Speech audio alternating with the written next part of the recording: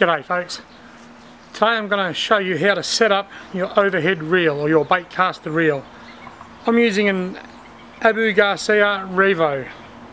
I've had it for a few years and it's quite a nice reel. It's not a top of the range. It cost me 230 bucks. Actually I got it for 200 because I sweet talked the guy at the tackle shop. But yeah, 200 bucks, 230 bucks, it's quite a good reel. But that's not what I'm here to tell you. I'm here to teach you how to set it up, how to rig it up, and just how to get it ready to go. At the moment the spool is empty. I've just stripped the old line off. It was a bit old, it was a bit worn out. Time for some new line. Maxima braid, so I'm going to try that. Ever since I was a teenager I've been a huge fan of Maxima Ultra Green. My good mate Matt Hancock and I started using it back in the late 80s, early 90s. We used to catch redfin and carp and trout with the 4 and 6 pound, and I've been using it ever since. A couple of times I've tried different lines and different variants of Maxima even. For example, Maxima Treasure is a great line, but I just find the knot strength is better with the Ultra Green. I find the Ultra Green stretches more than the Treasure, so the Treasure has more sensitivity. It's got to weigh up what suits you, but I love the Ultra Green. Years ago I used to use spider wire, then I went on to, I think it was Gorilla Braid back in the day. Then I found one that I really liked and I settled on it for quite a long time. It was called Remington Power Locked, and it was really good line. But then the Remington Power Locked was really hard to find. It just disappeared. I don't know whether they stopped producing it or distributing it or just, yeah, it was a discontinued line, I don't know. But the Power Locked was a great line. Then I tried several others which I couldn't sort of settle on one. Then I started using Finn's braid, and to this day I think that's the best line that I've ever used for cod fishing. So it's taken me quite a bit to buy something different. There are so many different braids on the market. I've chosen the Maxima braid. The reason I'm using it is because I'm such a big fan of the Maxima Ultra Green. If the braid lives up to my expectations half as well as the Ultra Green, I'll be happy. If it doesn't, well, I'll give it the arse and go back to the Fins, because I know the Fins is really good line. I can't tell you now whether this is good line or not, only time will tell. But I can tell you that Fins is good. But okay, let's set this up. First you want to take it out of the box. Naturally, it's a bit hard to thread it up while it's still in the box. Okay, I'll take the end off. A little Maxima sticker on the back here. Get rid of all that. Now rather than just tie it straight to the reel, what I'm going to do is run it down through all of the runners of my rod, all of the eyes of my rod, and then tie it to the reel. So I'll start at the top.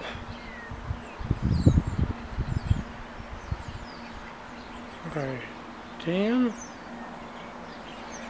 Just going by feel, it just looks a little bit thicker than the 50 pound Fins. This is 50 pound incidentally.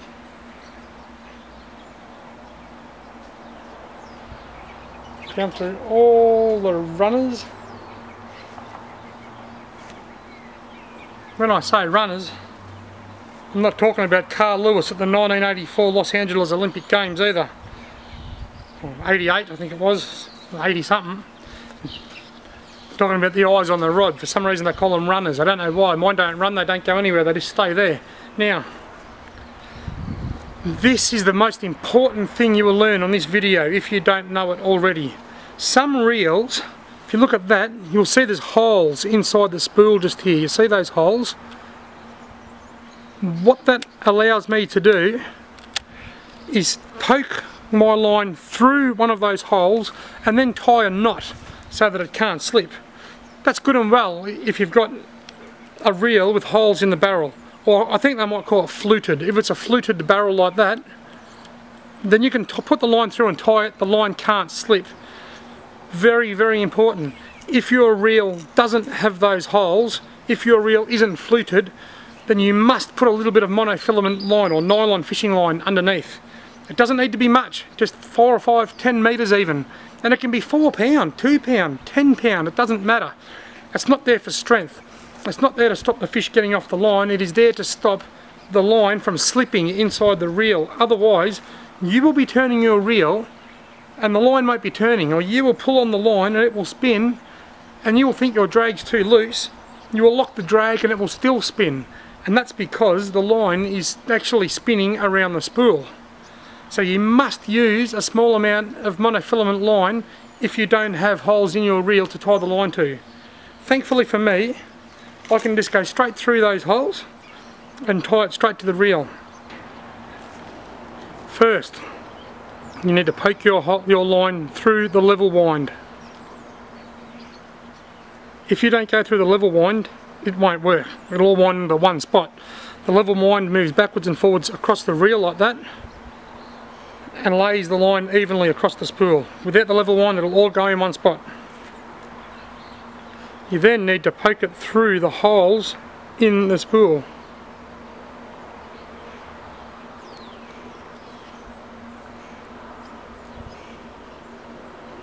This can be quite tricky. Remember what I said, and it's very important.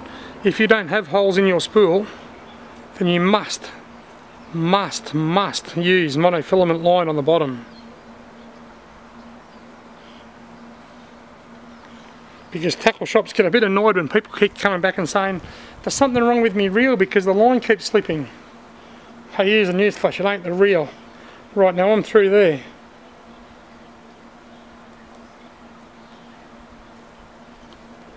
Tie that. Tie that.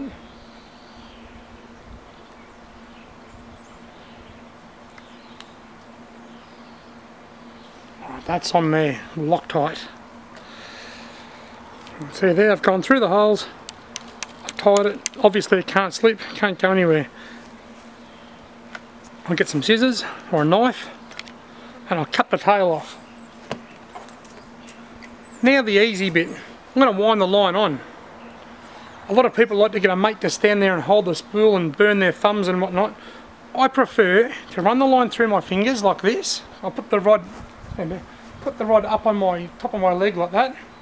The line in the lens, piss off. Put the rod up there on my thigh like that. I use my fingers to regulate the pressure and I just wind it in. That spool of line's just sitting there nice and smoothly right now. But here it goes, it's just starting to take off and run around the yard like a bloody 4-year-old kid that's had too much red cordial.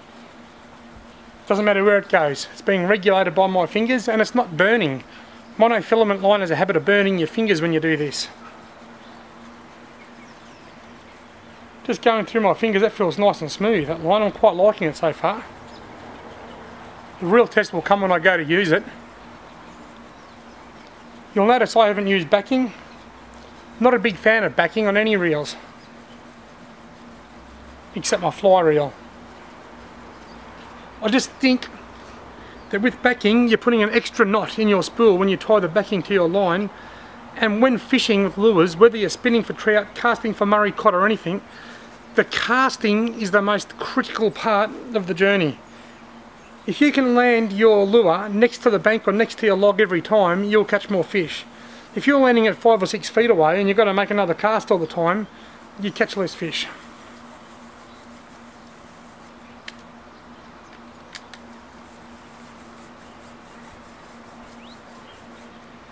Right.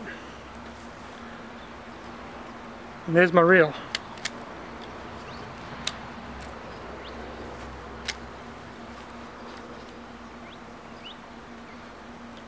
All rigged, spooled up with Maxima braid, ready to go another go, ready to go another cast. Now,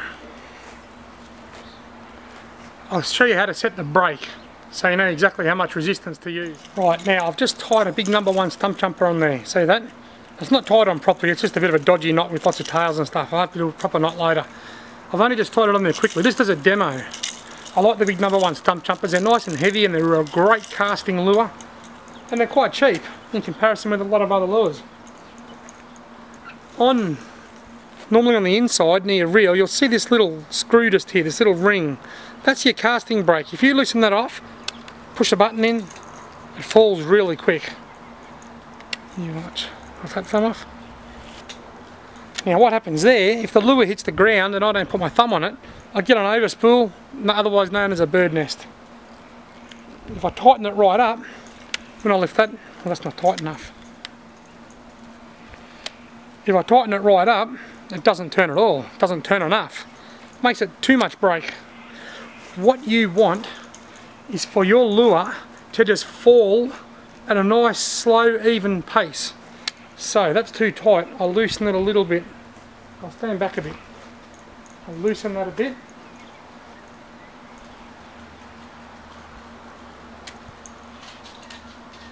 That's not too bad. That's good.